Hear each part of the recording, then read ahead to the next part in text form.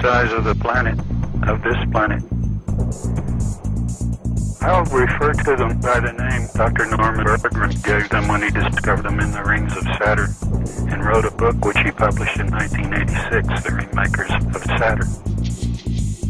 Out of deference to him, I'll apply that name to them, EMVs, electromagnetic vehicles.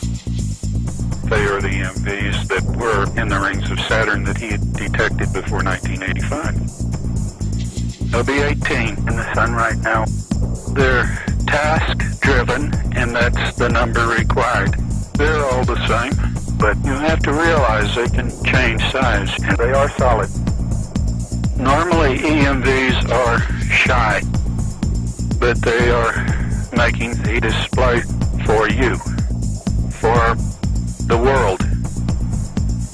The EMVs have protected this world up until now, but the direction things have taken are considered counter-evolutionary, and you're on the threshold.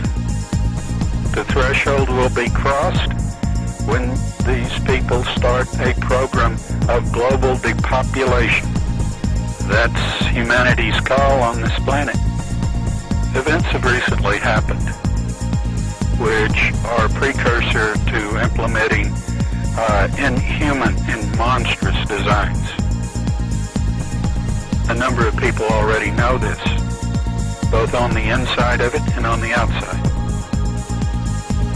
These are objects I have an affinity with. I am interrelated with them. They do not have a consciousness like anything like human mind. They react with the sun. They are necessary to providing the planet with what it needs to begin to be a seedbed for life, especially sentient life. They protect planets from discharges from their fusion star that have been so chosen for this cycle, this beginning. There is a fusion star, the sun, is a life-giving, necessary component, but at the same time, it can wipe out any good that's been achieved in a breath. And we are protected by them farming the energy in the sun, dispersing it, not allowing to build up and beam towards the planets in our solar system in the form of coronal ejections, which will decimate a planet's size facing the sun when it hits instantly. There is an anomaly involved in how we can be in proximity with a fusion star and yet still survive to that age that we had to and enjoy the culture that we've reached and have that longevity to survive. I can tell you a number of things about the patterns that these objects respond to. I can tell you energy sources, I can tell you a great deal, but the one thing that emboldened me was NASA's images of the objects in the sun. I don't think a lot of people are fully advised to appreciate the magnitude of wonder they represent. If you put this in terms of science today on this planet, it just doesn't wash. It can't be examined for what it is. It can only be ignored because conventional science has ignored anomaly and its meaning for so long. They have their own texture, and this just does not mix. How ETs may specifically refer to the EMVs is depending on the culture, but they are observed with awe. The physics that even ETs observe in many cases are not going to work in mankind on Earth's understanding. I mean, that's evident. Now, imagine something being so far advanced beyond that it's just as difficult for ET to comprehend as it is for mankind on Earth to comprehend ET technology at a certain level. Now, you might comprehend by the crashed vehicles attempts to salvage from these vehicles, you might comprehend that level of technology. But there are ETs who don't have crashes.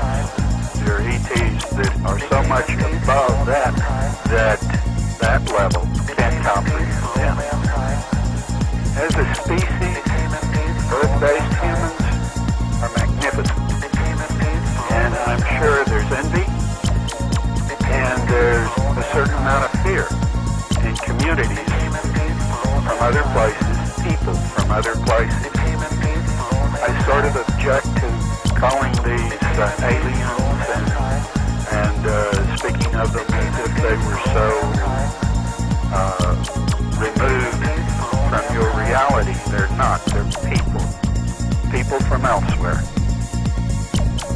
I was saddened to have to answer that ETs are indifferent. Long ago, having given up this experiment, still there are those among them that display their craft and retain a hope that what they possess will example better things.